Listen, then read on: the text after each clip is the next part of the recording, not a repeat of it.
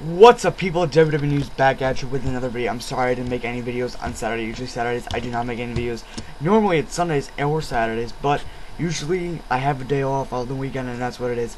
But right now we are going to talk about, as you saw the title of this video, another WWE announcer wrestling again.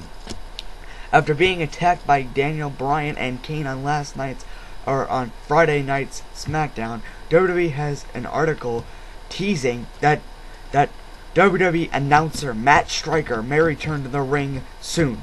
He told WWE, "I'm having trouble turning my head right. All these pins, needles running down my left arm.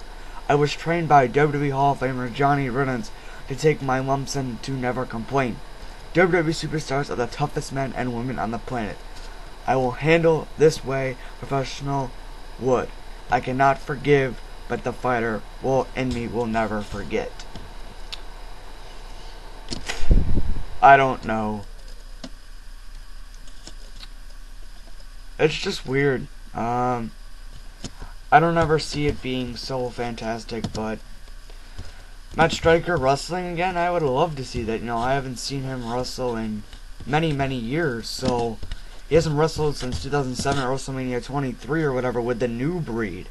Surprisingly, I actually remembered that, but Matt Striker wrestling again, I wouldn't mind it. I mean, he was pretty good in the ring. He was a fantastic wrestler, and I wouldn't mind seeing him wrestling again.